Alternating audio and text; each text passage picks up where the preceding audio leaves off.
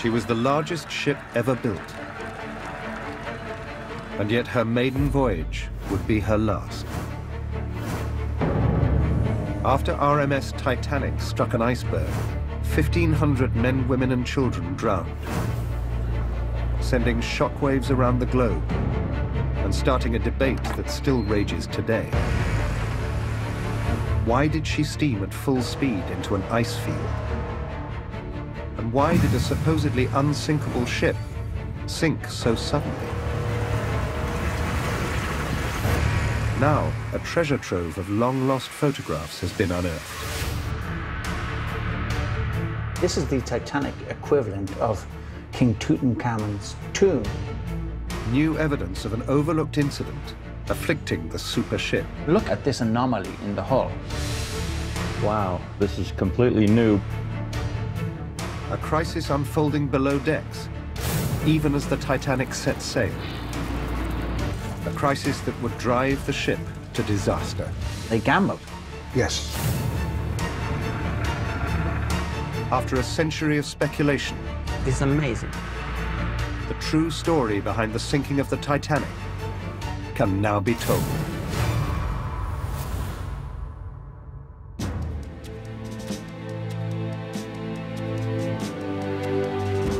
When the RMS Titanic was completed in 1912,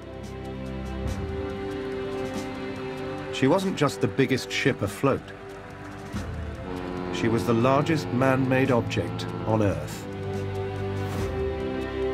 Over 880 feet long and 100 feet tall, she could carry 3,500 people.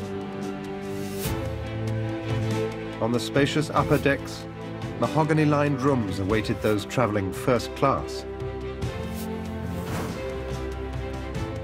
Crowding onto the lower decks, third-class passengers dreamed of a new life in America.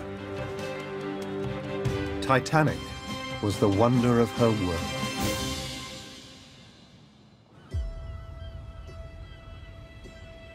This is the footprint of those mighty vessels. The length of 4 city blocks, you see it here. And when you look around this dock, you still can imagine that the waterline was the height of this dock. Forged here in the docks of Belfast as an invincible symbol of British industry, Titanic became, instead, the byword for catastrophe. And it's extraordinary even now, a century later, to think that something this big, this massive, could sink in the middle of the North Atlantic. Journalist Senan Maloney has spent 30 years researching the disaster. He believes the real story of why it sank is still to be told. There were aspects of this amazing saga that have never been adequately explained. Why was she going so fast when she had been warned repeatedly about an ice field in her path? Why did she not slow down? Why did she not divert? Wider questions about why she was an unsinkable ship that managed to sink in a few hours. For 2 hours after the collision, the Titanic looked like she'd stay afloat well into the next day. But then, suddenly and inexplicably, the ship plunged beneath the waves. Something catastrophic happened. But what? The answer was surely lost with the ship.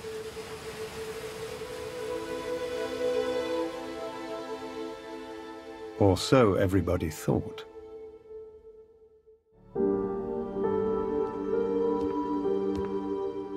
Now, an album of photographs that lay undiscovered in an attic for over 100 years has come to light. An album that charts the Titanic's brief life.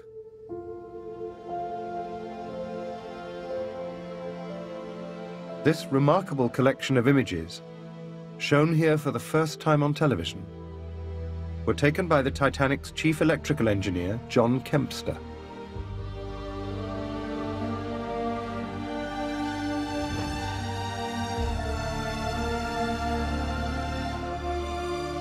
And using a brand new graphic process, the 2D images of the Titanic can now be brought to full-color, three-dimensional life.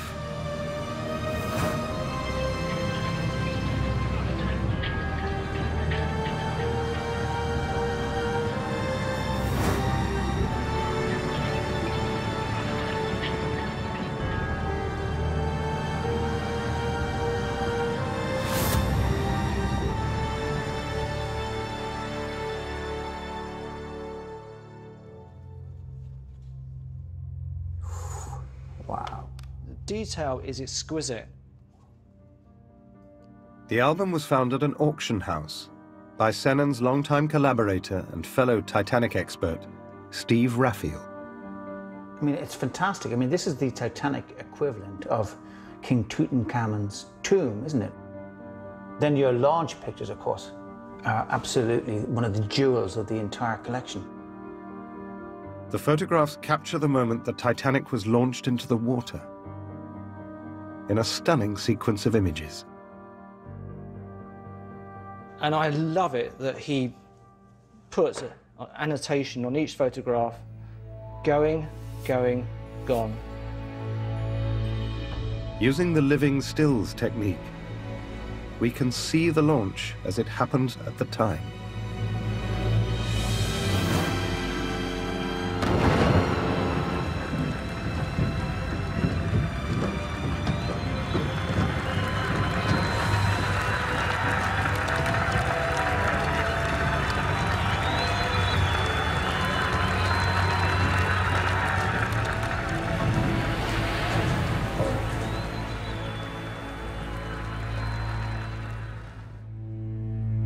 But these photographs aren't just a unique window onto an historic moment.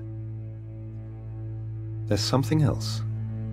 I kept turning the pages, and I wasn't really quite prepared for what I was about to see, because as I turned to this section, I spotted what I thought was a very strange mark on Titanic's hull, and it's just there.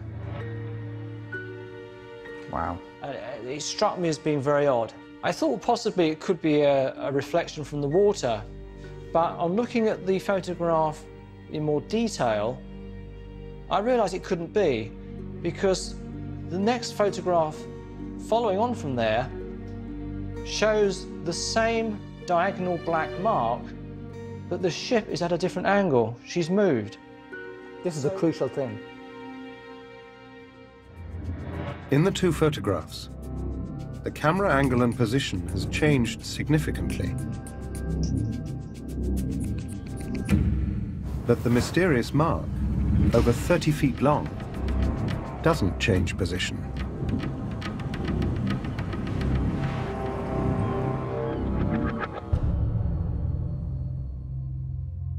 And if you blow the image up even more, and particularly that area, you will see that the top part of that black diagonal mark follows the line of the hull plating. Yeah. Which is very, very strange. And it just stops there, doesn't it? It just stops completely. Exactly. What you found is absolutely inexplicable.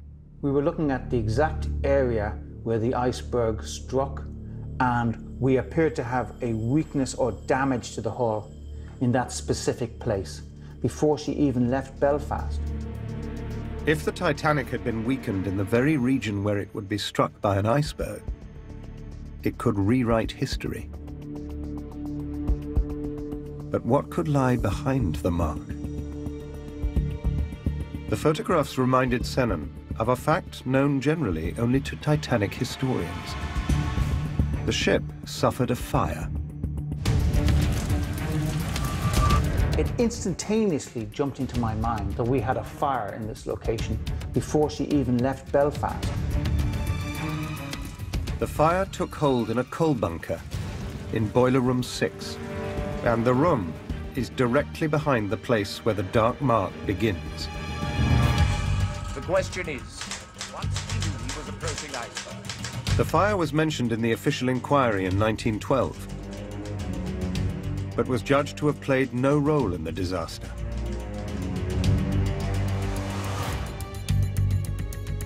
So I've always known about the fire, and yet people tend to treat it as an irrelevancy. I've seen other researchers who tend to discard it because this fire was played down. This new evidence sent Shannon back to eyewitness accounts given by people on board. One description in particular, reported just days after the disaster in a New York newspaper, caught his eye. I found an article by John Dilly, a fireman, who wasn't brought before the bench in London. He actually was speaking at the quayside to a journalist, and he said that, unlike an irrelevancy, the Titanic fire was very, very important. John Dilly was one of a team of firemen and stokers who kept the hungry Titanic boilers fed with coal. Dilly describes a serious fire in one of the ship's huge coal storage bunkers. It was discovered the day the Titanic prepared to leave Belfast for Southampton and begin her maiden voyage.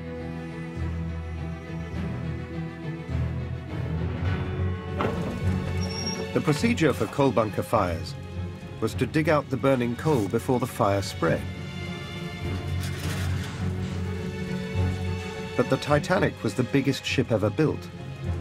Her coal bunkers were 3 stories high. He said, my sole duty, together with 11 other men. That's how many fought the fire. It's incredible. If you couldn't have an easily extinguished fire, that spoke to me of a very major fire. And this is what Dilly is saying. Listen to him. He says, there were hundreds of tons of coal stored there. We made no headway against it.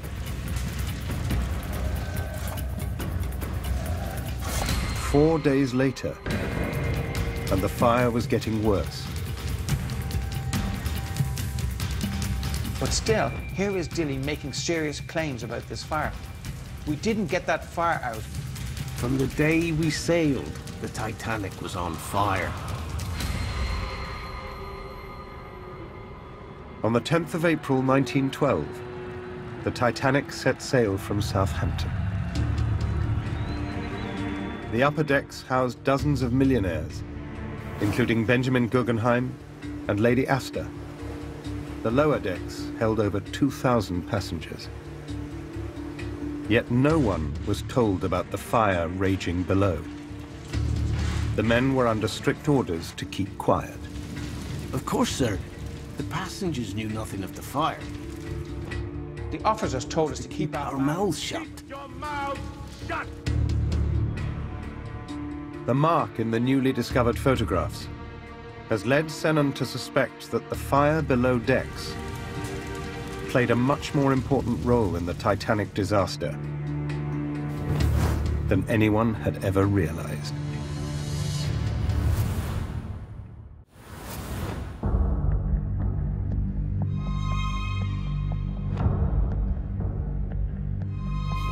Rare photographs of the doomed supership Titanic have revealed a mysterious mark 30 feet long on the ship's hull. They've sparked a new investigation into the sinking.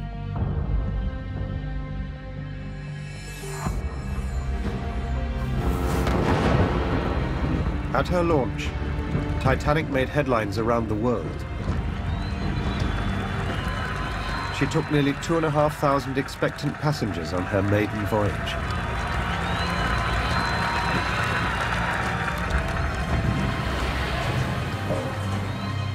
Now, Shannon Maloney has discovered that even as the ship set sail, the men below decks were fighting a fierce coal bunker fire. But was the fire serious enough to have played a part in the ship's sinking?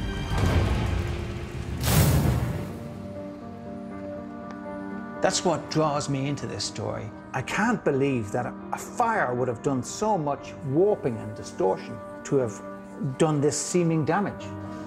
How are you doing? How are you? Thanks so much for meeting me. Look at this. Is that the location of a coal bunker? Yeah, that's going into a coal bunker. Amazing. Dr. Guillermo Rain is one of only a handful of scientists specializing in the dynamics of coal fires. This could definitely be because of smoldering fire. Dr. Rain thinks it's likely that the coal fire started by itself and burned for some time before it was detected. The scary part of smoldering coal is that it doesn't need an ignition event. It's spontaneous. It's what we call self-heating. It doesn't need an arsonist. It doesn't even need an accident. Just the bed of coal, the kernel of the bed will start to very slowly to heat up, but it will continue spreading until actually over the course of weeks, Weeks? Yeah. So when someone detects a smoldering fire in a big bed of coal, the fire has been going on for days for sure, weeks probably. The fire was discovered the day the Titanic set sail from Belfast. But the coal had been loaded into its bunkers 3 weeks earlier. I have accounts from people who went on board at Belfast and who saw a smouldering coal fire in the coal bunker there. Does that mean it must necessarily have been there for weeks already? Yeah. Really? The difficulty is that by the time you get a smell or signs that there is a fire happening in your bunker, it's already too late.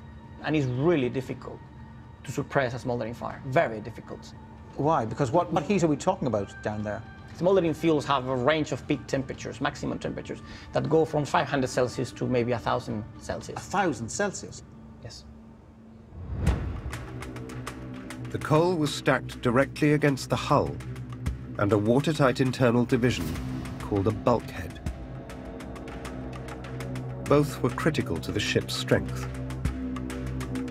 Exposing them to the extreme temperatures of a coal fire would have been incredibly dangerous. The worst case scenario is it starts to affect severely the mechanical properties of the structure. It's a design flaw. It is a design flaw. Let's put it this way, I would not go into a ship that I know there is a smoldering fire inside. Really? No. Guillermo was telling me incredible things, that it was blazing for weeks before anyone even noticed, long before the ship even sailed from Belfast. Back in 1912, the scale of the blaze seems to have spooked the firemen who traveled with the ship to Southampton. Only 8 of the original crew of 160 took the onward journey to America. It was an unprecedented change of crew.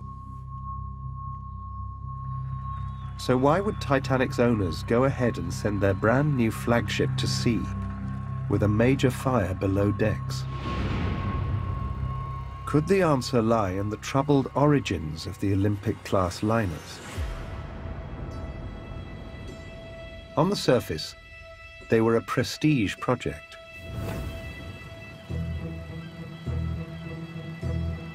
"50% bigger than any other ship afloat. They were so large that new docks had to be built just to moor the Titanic and her sister ship, the Olympic. She is billed in some quarters as Queen of the Ocean, and a spectacular career is envisaged for her. She is literally a wonder of the world. But in reality, owners White Star were losing business to rivals Cunard. White Star's chairman, J. Bruce Ismay, was under pressure to turn the company around. The new superships were his master plan to win the transatlantic shipping wars. J. Bruce Ismay was a high-born individual who brooks no interference with his will. When he has something in his mind, it must be done just so. Shannon has come to meet author Brad Matson, an expert on the Titanic's construction.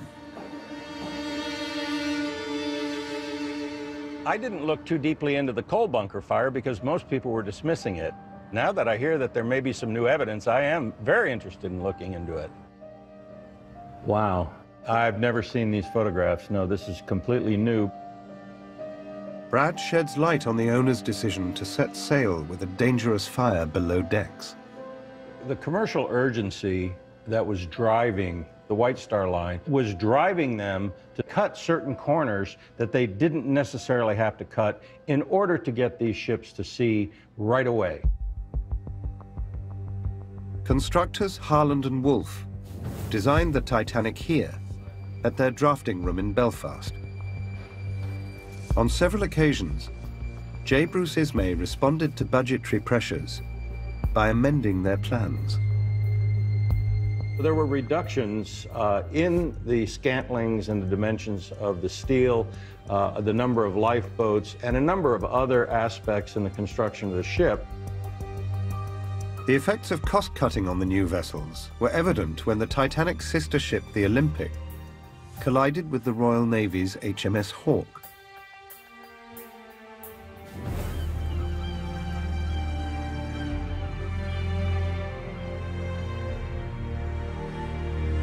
The photographs show the huge hole punched in her hull.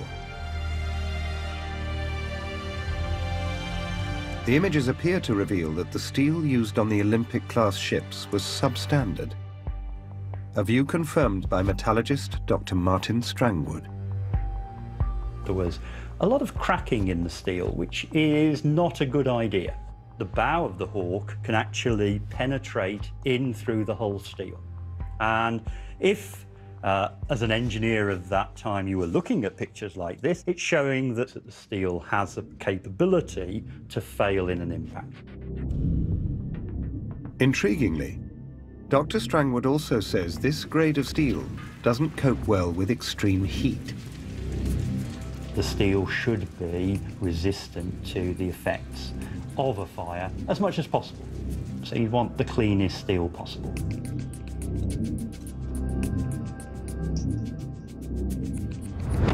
And during the making of this documentary, Sen and Maloney unearthed an extraordinary letter that suggests there were concerns about the steel at the time. I found references to the Board of Trade and a high-ranking official. He's asking that the Titanic should be using what's called a special quality of steel. In response to that, we get a, pretty testy letter from Harland and Wolff. That steel to ordinary requirements and tests was used throughout the vessel. Ordinary steel, not special steel. This idea of a super ship is beginning to fall apart, isn't it? Well, that's phenomenal, really. The damage to the Olympic put it out of action for 8 weeks. And the repair affected the Titanic's schedule too. This photograph shows the sheer scale of the Titanic's prop shaft and her propeller. Both had to be transferred to repair the Olympic in a bid to get her back out to sea as quickly as possible. It delayed delivery of the Titanic by a month, and her maiden voyage had to be postponed several times. Now the fire threatened one delay too many. Imagine what the newspapers would have done with something like that. White Star ship fails to sail on time. How would that look? Who's buying the next set of tickets, right? I think their finances were so fragile, it could have brought White Star down. Meanwhile, we have this fire that's roaring away and nobody has attended to it. But this was madness, sending a ship with a fire like this absolutely to sea. How many people would have gotten off if you'd have said, well, folks, there's a fire burning down below. I think I might have gotten off that ship. They're making dangerous decisions that everything is going to be all right and they're going to sail come what may. This ship is sailing no matter what. That's right. The Titanic pushed ahead on schedule. She made a brief stop at Queenstown in Ireland before steaming west towards America. The passengers were still completely unaware that beneath their feet, the fire was now so intense, it was endangering the ship's steel structure.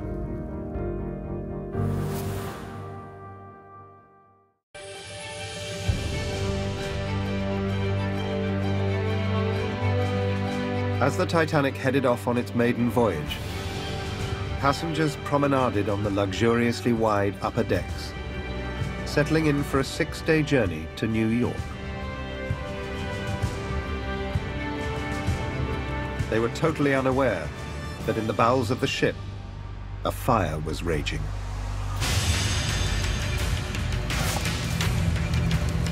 Men were battling to extinguish a blaze in a 3-story high coal bunker.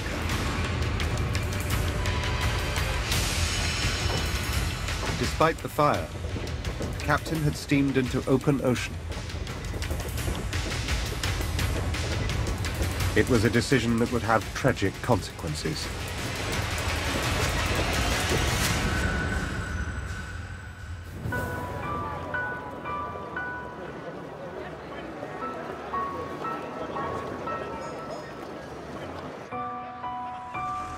In the aftermath of the sinking, the British government were pressured into setting up an inquiry.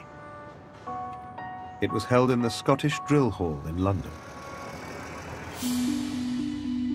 Oh my God. Holy.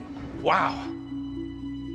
I've seen many, many pictures of it, but the photographs don't even come close to doing it justice. This is a shrine to what happened and all the evidence that was given.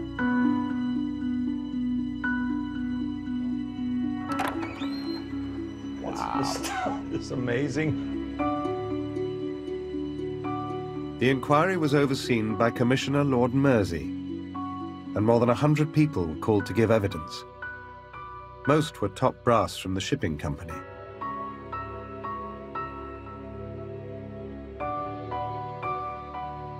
For 11 days, the coal bunker fire was barely mentioned.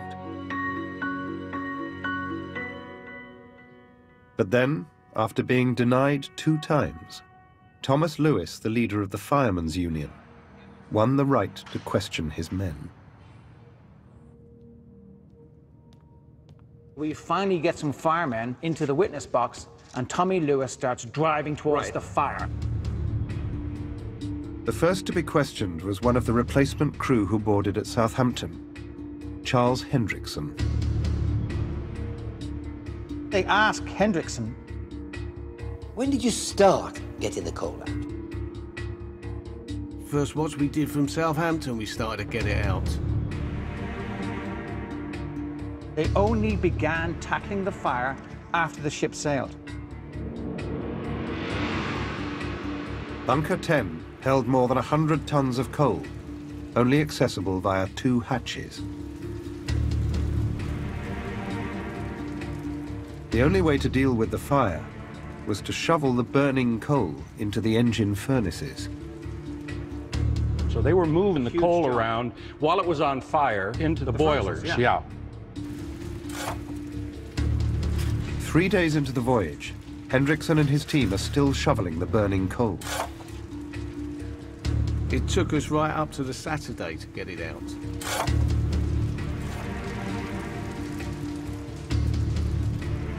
But once the coal was out, Hendrickson discovered evidence of the extreme temperature generated inside the bunker.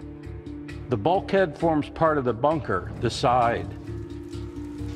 Yes, you could see where the bulkhead had been red hot.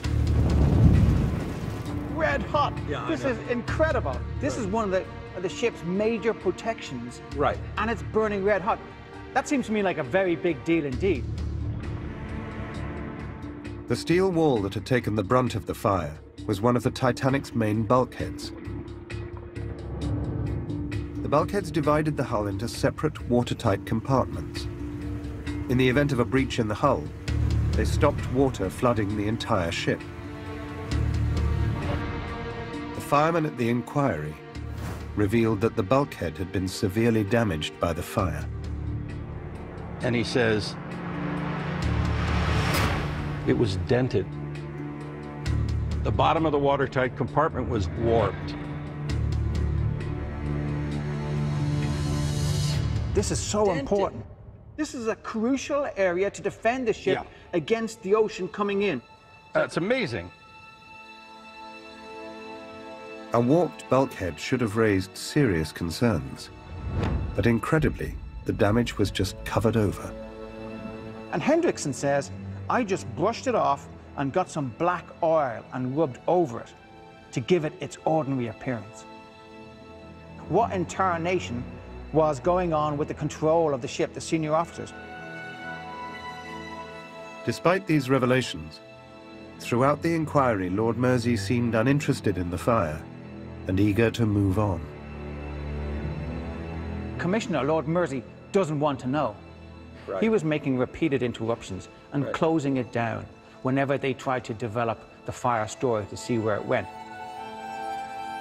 Do let us confine ourselves to the real, serious issues of this inquiry. That fire in the bunker has nothing to do with it.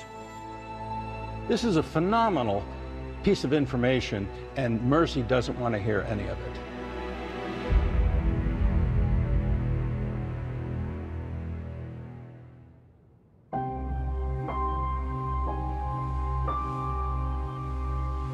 The Titanic was now just under 3 days from New York. This was one of the Titanic's first-class lounges. Only the wealthiest passengers on board enjoyed these luxurious salon suites.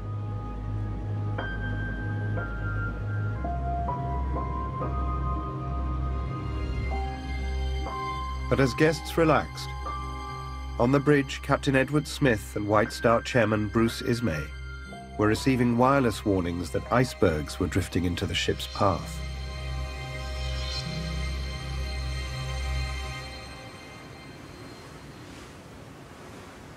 And although the burning coal in Bunker 6 had now been cleared, astonishing new evidence reveals that the red-hot bulkhead had caused the fire to spread. I've come across an article in the New York Tribune from Saturday, April the 20th, 1912. The story was first told by an officer. He's saying the fire was in the coal bunkers, plural, coal bunkers, not one. And this is giving accurate information. He says it was in stokeholds 9 and 10. Here we have evidence of spread into not one bunker, but 2. Firemen were now frantically clearing out a second bunker, throwing even more coal into the furnaces. Could this new information explain one of the greatest mysteries of the Titanic disaster? Inexplicably, despite the warnings, the Titanic maintained course and accelerated to top speed into the ice field.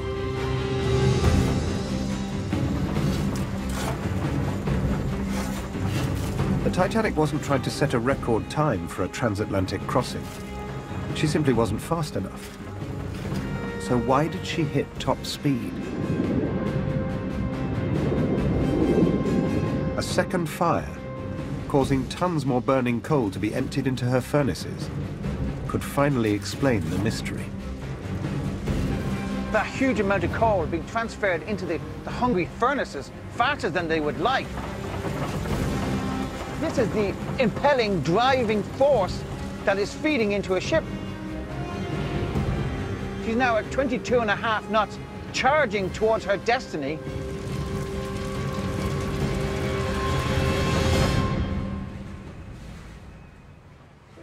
Richard de Kerbrick, a world authority on coal-powered ships, is surprised by the second fire. The fact that they were emptying these bunkers, fighting 2 bunkers, could that have played its own role? Yes, indeed. And this is a relevant thing which has affected the performance of the ship. But why wouldn't the captain slow the ship to a safe speed as she approached the ice? One factor may have been overlooked. The country was in the middle of a miners' strike, and the Titanic had taken on just enough fuel to make it to New York. The fires had already burned through her stock. Would losing momentum now waste more of her dwindling supply? Well, if she was to slow down, then when to pile on the speed again, that would increase your coal consumption. If it's at a premium, we're going to run short. The Titanic didn't have the coal reserves left to do anything more than maintain speed and stick to her course. So the combination of all these events and scenarios had backed them into a corner. Does that all make sense? That does make sense. It seems to be a logical sequence.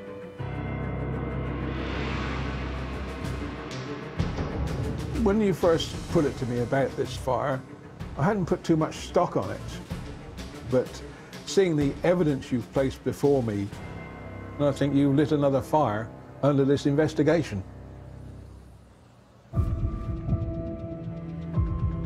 When J. Bruce Ismay and Captain Smith read the ice warnings, the possibility of hitting an iceberg seemed unlikely, while the danger of running out of fuel in the middle of the Atlantic was very real.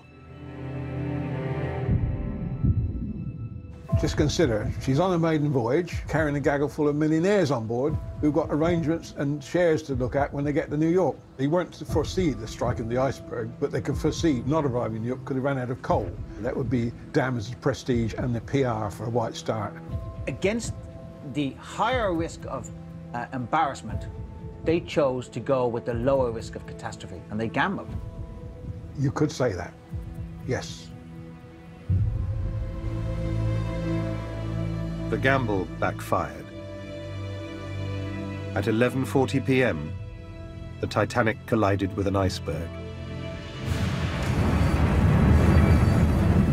But it wasn't the ice alone that claimed the ship. In the last hours, the fire had one final deadly role to play in the disaster.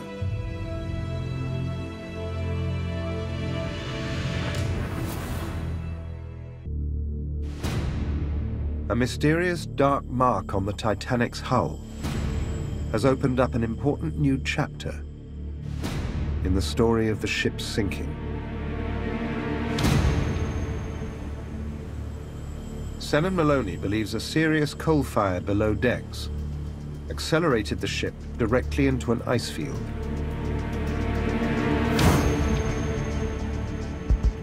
At 11:40 p.m. on the 14th of April 1912, 400 miles off the coast of Newfoundland, the Titanic struck an iceberg. The collision punctured the forward starboard side of the hull. But the bulkheads held firm, and a rescue vessel was not far away. There was no reason why Titanic couldn't have lasted an hour and a half longer. Carpathia would have reached it and no one would have died. The ship's designer clearly agreed. He assessed the damage and said the ship would not sink, but only if critical bulkheads held. What he did not know is that one of the bulkheads in question had been badly damaged.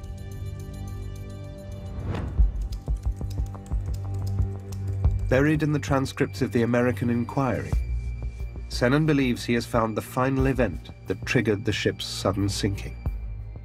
So the American inquiry was brilliant in that initial surge of enthusiasm in drawing out some key answers.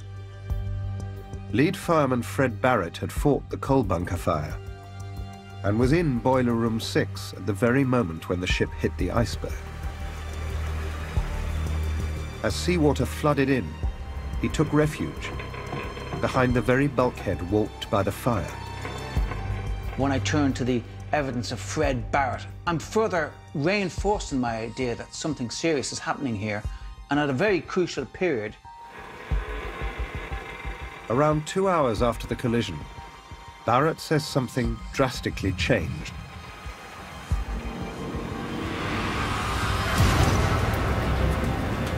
He describes a torrent of water crashing through the fire-damaged bulkhead. I saw a wave of green foam come tearing through between the boilers.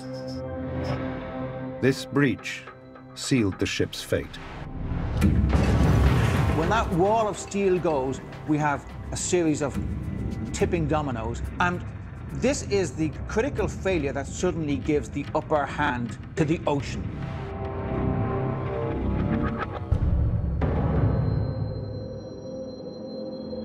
An academic study has shown that at this precise moment, the ship started to sink rapidly. Within 30 minutes, the chronometer on the bridge was beneath the waves. Fireman Barrett's evidence directly links the failure of the damaged bulkhead to the ship's final fate. But was it the fire that caused it to give way? That's where we have to go, and I need to find out whether the fire could have played a much more crucial part than we ever thought before in the Titanic story. Working together, Dr. Guillermo Rain and metallurgist Dr. Martin Strangwood have estimated the damage the fires would have had on the ship's steel structures. Their conclusions are significant. Good to see you. How are you? Meet Martin. Hi there. An expert in metallurgy. We have conducted experiments in my lab at Imperial. So what the bulkhead does is the hot part bulges. It's a significant bulge out. Very noticeable. The blue is that actually it bulges inwards. So it doesn't bulge all of it out, there is a part of it that bulges in. So you get a buckling of the plate. You have like a wave across the bulkhead. This is the first time scientific analysis has been used to predict the extent of the damage caused by the fire. And it matches the eyewitness accounts from the Titanic firemen to a remarkable degree. That is absolutely amazing, gentlemen, because I will tell you what was said in 1912 in this exact section we're talking about. The bottom of the watertight bulkhead was dinged aft, and the other part was dinged forward. This is what you see here. It's amazing, isn't it? That's precisely what we are predicting. According to the computer model, this type of warping only happens at very high temperatures. It confirms historic reports of the damage, and that the fire was far more significant than the inquiry suggested. The effect of the heat on the bulkhead steel would have been catastrophic. The strength will change. How much it can resist cracking will change. It's going to be a quarter of the strength that it has at room temperature. Strength, Martin. Which is why it deforms so much. So if you have a gradual build-up of water, the force on the steel is high enough to cause a crack, and then the brittleness of the steel means that crack spreads right across in a very catastrophic manner. Wow, it went through. This is amazing. This modern analysis underpins the story told by the Titanic firemen. From the day we sailed, the Titanic was on fire. The coal bunker fire fatally weakened the steel to a quarter of its original strength. You could see where the bulkhead had been red hot. Eventually, the water pressure took its toll,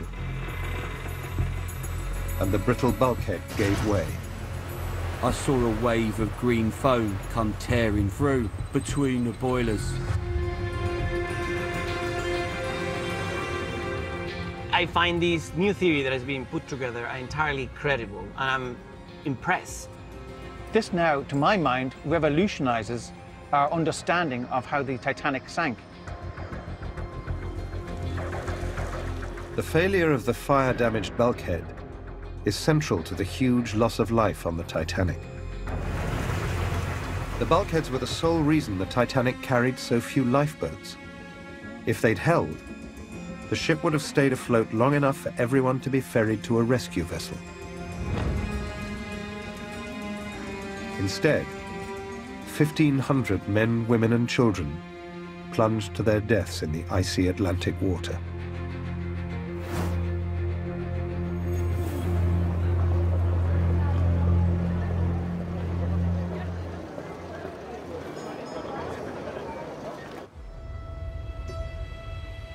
The most shocking aspect of this investigation is that all this evidence was available to the inquiry in 1912. So why has it taken so long to come to light? Shannon believes it's because the ship's owners hid the truth. I don't blame the firemen or the trimmers. They were doing what they were told. There's a culture of cover-up within the White Star Line. As soon as he was on the rescue ship, Chairman J. Bruce Ismay sent telegrams ahead to White Star HQ in New York. Senon believes he was already making plans to stop the truth getting out. Ismay has just survived the most traumatic event of his life. And what is his first concern? It's to send telegrams in a code word. His name backwards from Ismay to Yamsi. And I quote, "Think most unwise keep Titanic crew until Saturday. Most undesirable have crew New York so long." He wants the firemen brought back to England as quickly as possible.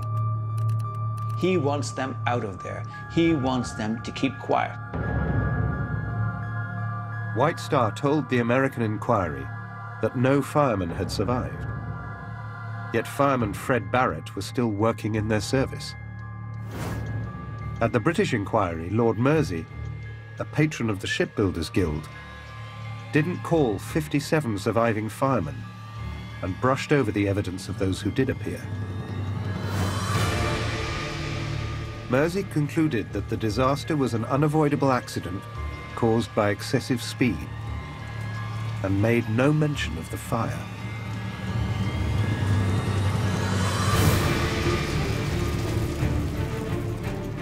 It's taken 105 years and Senon's investigation finally to reveal the full story. These anomalies has given us the truth, and that the story of the RMS Titanic really is one of fire and ice. Well, tomorrow night at 8, Channel 4 Dispatches asks President Trump, how scared should we be? On the way next tonight, it was the royal affair that shook the nation. But who was listening to their calls? The first of a two-parter, spying on the royals.